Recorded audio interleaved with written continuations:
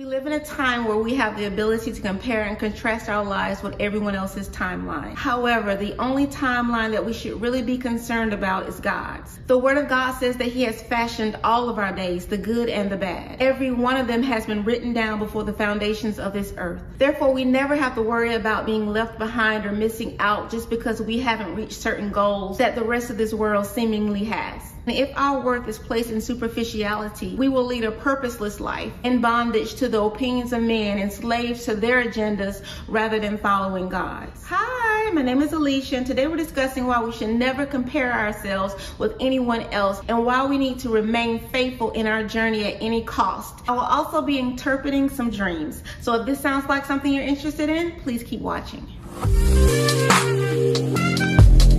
In this dream, I saw a woman named Peggy who was in her 60s. Peggy had two friends. She had one that was younger than her, and she had another friend named Annie who was about 80 years old. Peggy allowed the younger friend to borrow her car for a couple of hours. While the younger friend was gone in Peggy's car, Annie, the older friend, began to sow negative seeds in the mind of Peggy about her younger friend. It was obvious in the dream that Annie was severely jealous of Peggy's younger friend. The symbols that stood out to me in this dream was the car, Peggy's name, and Annie's name. We know that in dreams, cars can be symbolic of a lot of different things such as ministry, business, generally where you're going in life. In this dream, Peggy's car was representative of Peggy's life.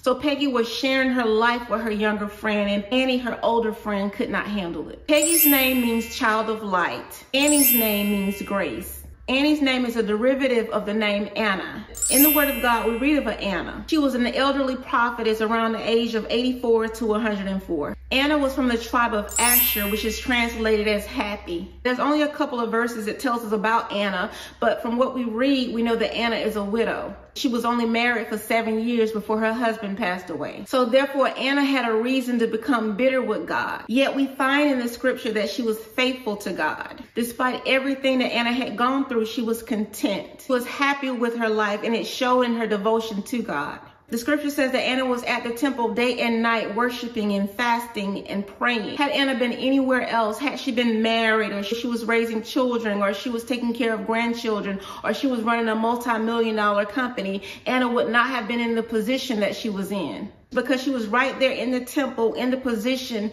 to announce the birth of Jesus. She was right there to lead those who was looking for redemption and deliverance to Jesus. Quite possibly, had she been anywhere else, we would not be reading about her in the scripture today. But than that, Anna would have never been satisfied doing anything else. Because satisfaction does not come from marriage alone. It does not come from riches alone. It does not come from fame or fortune, from materialistic possessions. Satisfaction and joy only come from being in the position that God ordained for us before the foundations of this earth. So in this dream, Annie, whose name means grace, was worried about Peggy, whose name means child of light, establishing a relationship with a younger friend. Annie was worried that someone else was getting ready to take her place. But what Annie failed to realize is that she had the grace to be herself. And because she was herself, that no one could ever take her place. Sometimes we look around and we watch God and we watch what He's doing in the lives of others. We perceive somehow that we're being replaced. We perceive somehow that God is blessing them over us. We perceive somehow that we're being left behind, that someone else is walking in the blessings that we've been promised. We compare our lives with others, wondering why it's taking so long for us to be blessed, why things seem so easy for everyone else. We compare the lowest points of our life with the highest points of someone else's. The truth is that everyone has his or her path to walk. And sometimes those paths can appear straightforward, and sometimes they can look like winding trails. It all depends on what God has ordained for you to walk in. It all depends on what He has called you to carry and to birth in this earth.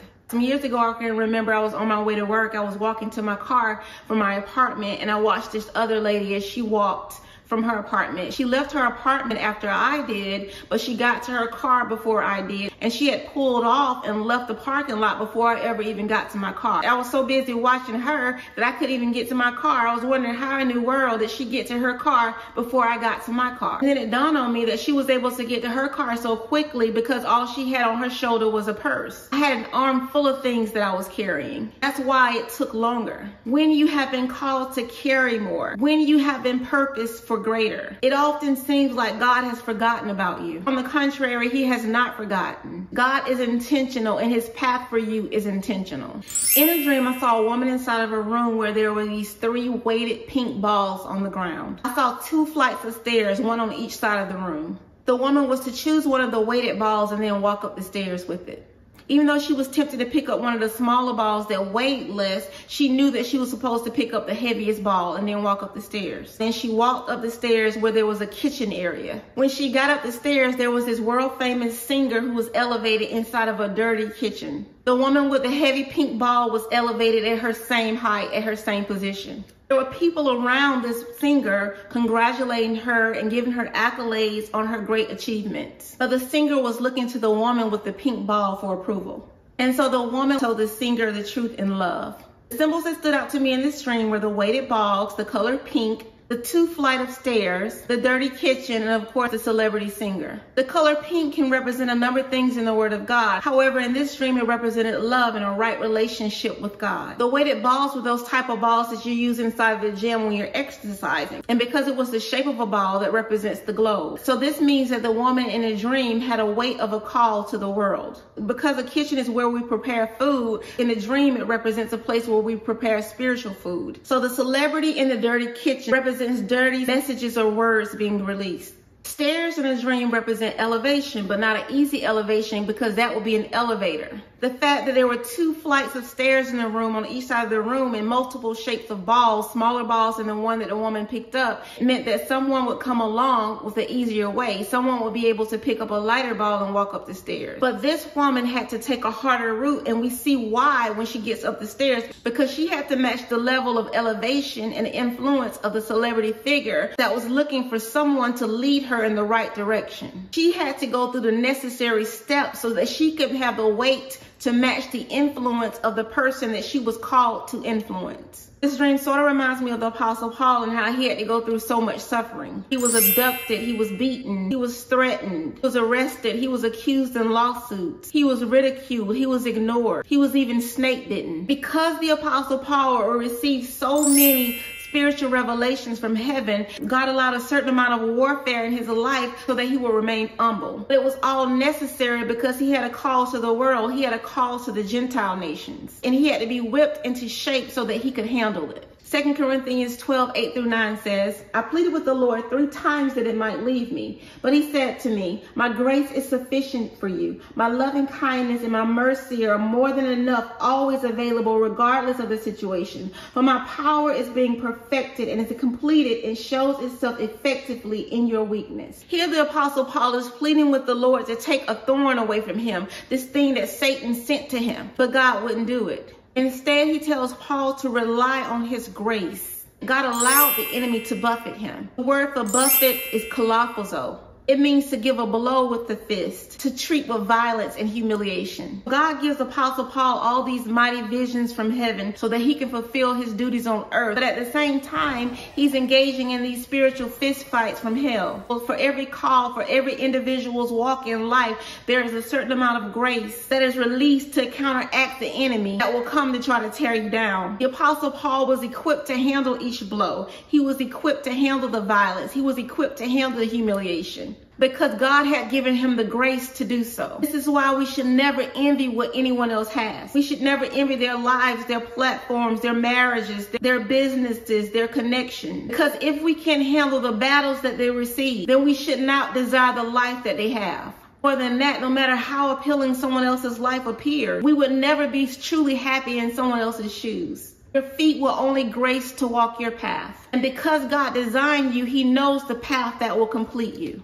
I dreamed of a woman named Jill, and then I heard, meet God at a point of death of all your longings and belongings.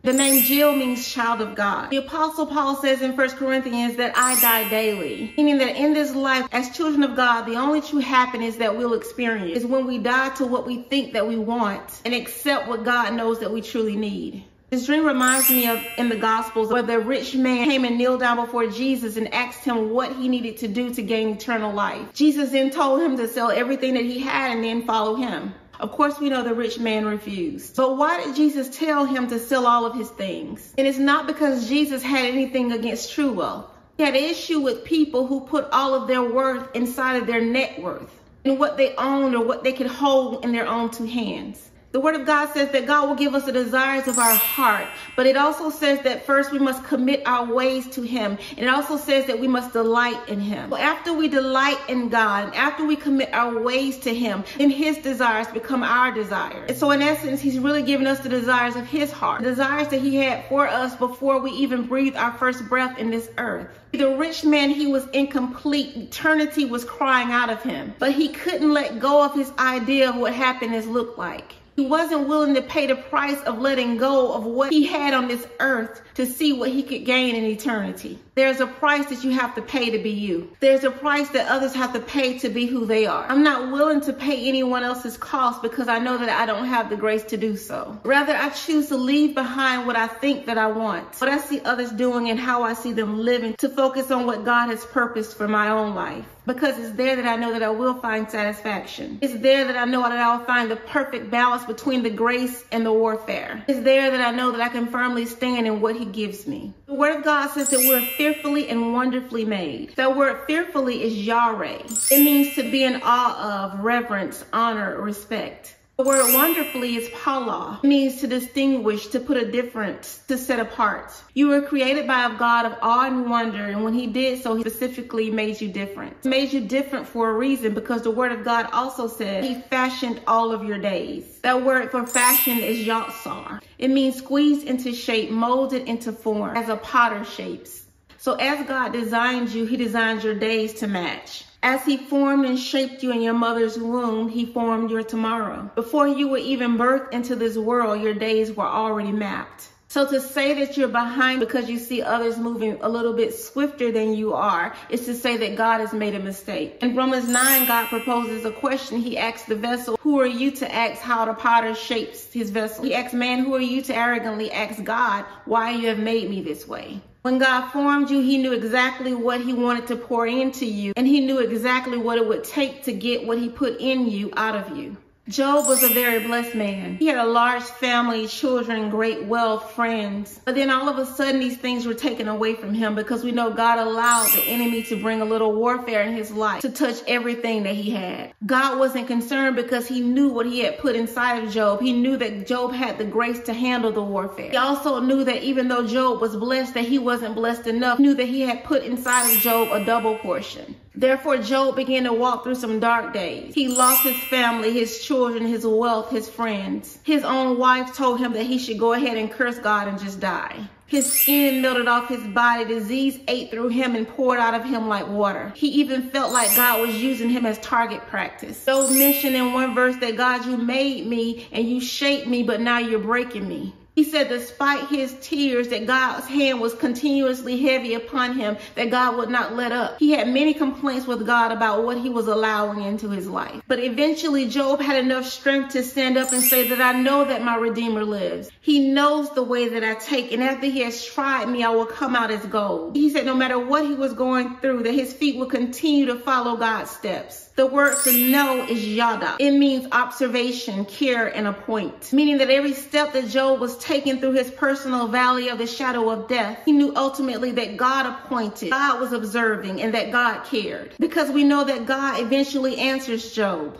But God doesn't show up in the sunshine. He doesn't appear on a cloud. He doesn't show up on a rainbow. Scripture said that God answered Job in a whirlwind, and that word whirlwind is translated as a storm. And he finally asked Job, why are you questioning my authority? Why are you questioning my wisdom? Because God already knew that he had graced Job to be Job. I don't know if you've ever felt like God's target practice, but I have. I don't know if you've ever felt like God has forgotten you, but I have. I don't know if you've ever felt left behind, but I have. Just when you think you can't take anymore, and just when you think God is about to show up, he shows up, but he does not show up with your fairy tale dreams. He doesn't show up bearing gifts. He shows up in the middle of the storm and asks you what your problem is. Why are you questioning his authority? Why are you questioning your path? Because he knows what he's doing in your life.